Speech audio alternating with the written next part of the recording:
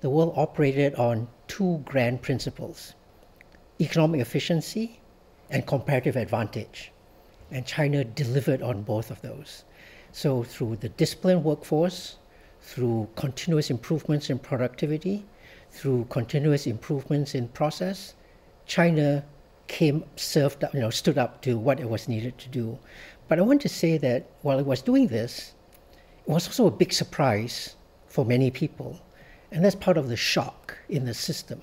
Because it wasn't that long ago that many observers, especially in the West, never thought that China would be capable of doing something like this. Looking ahead, this environment has changed. The world was ready for it, and China stepped up on the game. Mm-hmm.